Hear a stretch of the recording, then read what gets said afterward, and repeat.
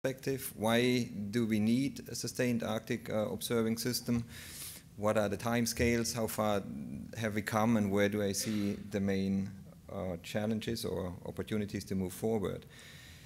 To start off, of course, the Arctic is a special place, and that reflects itself in the way we can observe it.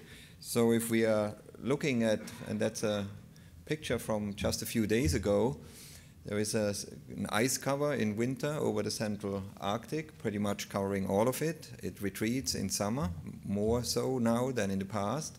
And then there's quite a bit of ice over land on glaciers and the Greenland ice sheet, naturally making access more difficult than to some sites in lower latitudes. But while that's the case, it also is a global part of the it's an integral part of the global system, and that's sort of illustrated here by looking at the surface ocean salinity map. So you see that it is an essential part that delivers fresh water from high latitudes into the lower latitudes, and you could make other connections through the atmosphere and other part of the compartment. Now, that system, not only is it difficult to observe it in principle, and we saw that early on when we tried to get a good look at what the Arctic system actually looks like in its principal components and how they function, but when we started to do that, we saw pretty early on that it actually, over the past few decades, it is changing very rapidly, and that is not just happening in the physical system, such as the sea ice cover, which is one of the big sort of poster childs of global warming, but also in the oceanic circulation and water mass composition, in the increased air temperature over most of the Arctic, permafrost, melting of the ice sheet. But importantly, it doesn't stop there. It translates into changes in the impacts and changes that come from that impact in the socio-economic and socio-cultural systems. There are large impacts on the Arctic itself, but also on low latitudes. And one thing that we really need is to understand them and figure out how to deal with them, how to respond to them, how to find solutions to the problems that are created by these changes. I just will show a few pictures of the changes. I'm sure all of you have seen them, but just before we are going into contemplating how we want to observe that, I think it is probably a good opportunity to just reflect upon a few of them. So we do have an amplified warming compared to the globe. The globe warmed by about 0.7, 0.8 degrees Celsius over the past few decades. In the Arctic, we have a warming that's about 2 to 2.5 times that. That is something that has been projected by global models, but now we are really seeing it play out. As I mentioned before, one of the main features of the Arctic and sort of an iconic feature is the sea ice cover over the central Arctic. And this is retreating, and last year we hit a record minimum, a big step down from the previous one, which was in 2007. And over the past 6 years, we actually have the sea ice extent at the beginning of September has fallen significantly below what was the average between 79 and 2000 and the year 2000, the era over which satellite information is available. If we are looking at that in a time series, you can see this trend. Some people feel that it's actually accelerating over the past, whatever, roughly 5 to 10 years. But even if you don't, look at this kind of fine structure, it is declining. The sea ice cover is declining by about 13% per year. We also have, if you are looking at 1988, 09, 10, 2011, so if you compare these three with sort of one early depiction of the sea ice cover, you can see that it's much more vulnerable. A lot of the multi-year ice, of the thick ice, has been flushed out or melted in place. And now we actually need much smaller triggers to create big changes in the sea ice extent and the volume. So the sea ice cover has been conditioned towards a much more vulnerable system, much closer to what we see around Antarctica in terms of a seasonal feature than what we were used to when we started to look at it. But there are other parts that are equally important. So for example, if we're looking at a Greenland ice sheet, we see that there is an increase in the surface area that is undergoing melting in summer. And last year, at about July 12, the entire surface, more or less the entire surface of the Greenland ice sheet was undergoing melting. And that in itself, of course, you can say that's, that's serendipity, and it doesn't happen all the time and not very frequently, but it is one of many features where we have so-called extreme events around the globe. It also had an interesting impact because within virtually hours or a day, the fresh water that was coming off the surface flooded some of the coastal communities to the extent that infrastructure was washed away. And some people say, yeah, that cannot happen, you need more time to get all that fresh water from here to there. Don't forget that you don't have to transport all that, but you have pressure transmission these events, and you're squeezing out in matter of very short timescales. Permafrost, another very important feature of the high Arctic for transportation, for infrastructure, etc., is thawing, and the projections are that this is progressing. And these phenomena that I just depicted are not going to stop. But any kind of projection that we have right now point towards the fact that we are just seeing the beginning of an ongoing process, and that by the year 2100, depending on which scenario for the emissions we are taking, we are seeing an increase in the warming effect, and that ripples through the system and amplifies all the impacts that we are seeing. So this is not just a matter of scientific curiosity, but it really has true impacts. And the Arctic Climate Impact Assessment, which was released in 2004, in November 2004, has actually captured a lot of those.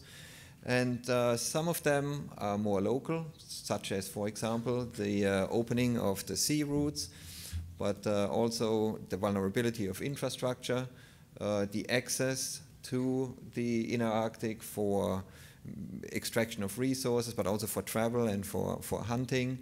It also has implications for places far away from the Arctic in terms of sea level rise, mainly through thawing of through melting of the ice sheet and some of the glaciers. And if you are just taking Florida as one example, you could go to other places. Then you see that projections for the end of the century show that some of the areas that we value highly are threatened by inundation. This is, of course, one of the iconic pictures, Shishmaref, where coastal erosion due to removal of permafrost leads to coastline erosion, and the infrastructure that was built on top of these coastlines is deteriorating and threatened. So there are real consequences that we have to deal with, and we have to carefully listen and look at what they are, because we have to provide knowledge that gives options for what is the best way to deal with that. Is it fortification? In this case, probably not. Is it relocation? In that case, where to? How far away from the coast? And so on and so forth. So in response to all that, the scientific community has created quite a few programs that are dealing with Arctic change. And for example, the International Study of Arctic Change, but others like SEARCH, ArcticNet, Access, Damocles, and so on, and Interact, SciOS, have looked at what are we actually seeing and what is prudent to do. And for example, in the ISAC science plan, one of the main goals is to inform stakeholders about options for response to these changes. But in order to do that in an intelligent way, we actually have to know what the system looks like and where the system is coming from and where the system is going. That means you have to observe it, you have to feel the pulse of that system as it moves forward, but you also then have to understand in a dynamical sense what does that mean and how can we use that knowledge to project it forward and come up with options for how to deal with it. And so we typically in these programs, many of them actually revolve one way or the other around similar components which have an observing component, an understanding component, and a responding component. So I don't want to go into much detail here. I just wanted to bring up some of the science questions to, quickly review against what are we actually designing an observing system. And this is just one set of science questions that in this case was done by the International Study of Arctic Change. And there are 2 slides. The first 5 are pretty much dealing with the physical system. How is it linked to global change? How persistent is the change? Is it unique? Is it anthropogenic? How much is the anthropogenic component compared to natural variability? Why is it amplified? Do we understand that? And in the end, how well can we project this Arctic change into the future? If you are looking at the second part, you can see there is it's much closer related to societal needs. So here we are looking at adaptive capacities of Arctic ecological systems. We are looking at social and ecological systems and how they are able to adapt, and particularly here social systems, socio-economic, socio-cultural systems. We are looking at how this environmental change affects resilience, adaptive capacity, and in the end, the viability of human communities as they exist right now. And then finally, we are looking at how we can use the insight that we are gaining from these observing and understanding activities into a translation to solutions for adaptation, management, and mitigation, so that we have as few disruptions as possible given the circumstances. Now, looking at the observing, at how we are observing the Arctic, as I mentioned at the beginning, it was always difficult to observe the Arctic under harsh environmental conditions. But now we have rapid change that adds a lot of urgency to this task. So it's not that we have a lot of time to make our way into that difficult task. The Arctic, after all, is the place that shows right now on the globe the most dramatic change in terms of amplitudes and pace. So this changing Arctic then requires long-term observation so that we can actually filter out the trends from the natural variability. And it has been mentioned before, we are looking at decadal observations. And importantly, the Arctic observing systems that we are looking to build and that this summit is all about has to document changes in all the subsystems. So we have to go from the physical to the biogeochemical to the socio-economic and the socio-cultural systems. And that really means that if we want to do that in a reasonable way, we have to look at stakeholder needs, and they have to be addressed at the very beginning of the design of the system. And as some of the components are already in the system, we have to make sure that we adjust so that this is an integral part. And as already has been mentioned, it has to be an international, closely coordinated effort, because the task of a pan-Arctic system is simply too big for any nation or a small set of nations. Now, it's not that we are starting from the beginning. Before the IPY even, I would say 10, 15 years ago, we have started to put observing components into the Arctic system. And some of them are functioning very well and are giving us a wealth of data. And here is just one depiction of the atmosphere, well, space, atmosphere, sea ice, ocean system, and you can see there are different components, some more traditional like airplanes and ships, and some much more advanced in technology such as the ice-tethered profilers and gliders in the water and all that kind of stuff. So it's not that we are starting from scratch. What we are looking for is how can we complete that system and how can we find processes to sustain them. So if we are looking at that in that list, as I said, we are actually implementing these components since quite a while. We have started with the integration of these components, because one major task is to not just have a lot of observation activities going on, but to make sure that there is synergy between them and that we really can get the maximum benefit from synchronizing them.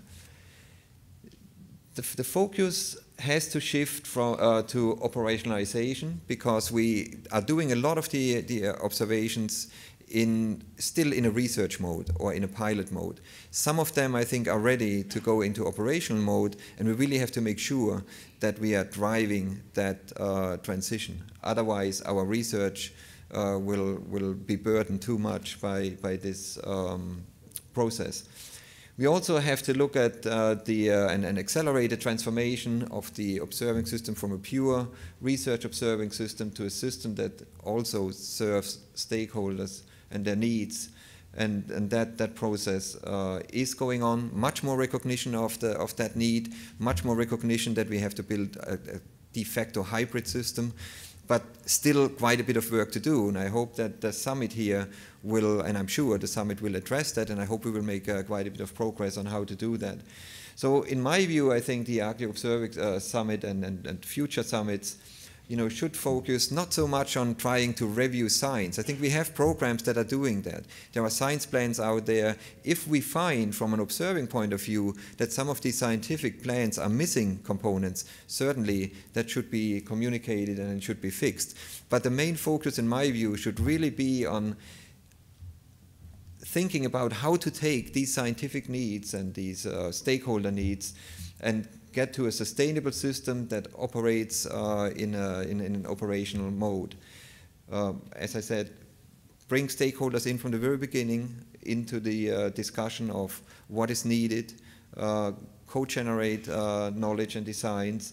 We have to think, as has been mentioned before, hard about how to fund all that and do that in new ways, unconventional ways, because the problem we are facing is not one that we have had in the past. It has different dimensions, so we have to think with new creative methods how to meet that challenge. And the international collaboration, as mentioned before, is extremely important because of the nature of the task. So to sum up, I think the international Arctic community has actually laid out an architecture for a pan-Arctic, long-term, cross-domain Arctic observing system. That's a real difficult task because there are no templates for that. We are looking at expansion of our typical activities in many ways.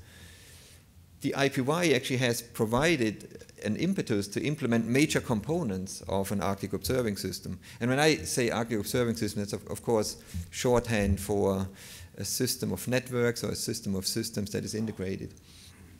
There are efforts underway to optimize the design of that system, and an example was seen in David's presentation. The Aeon Design and Implementation Task Force has put a report out. Stakeholders have to be involved in all aspects of Arctic observing, not just, we cannot just think that anything that we do out of the scientific community will trickle into that domain. We have to sustain the existing components and fill gaps. And that's a challenge, and that's what is a major part of here. We have to get more operational for some of the observing system components that have proven as stable and yielding the kind of results that we are looking for. And I want to come back and close with a point of urgency.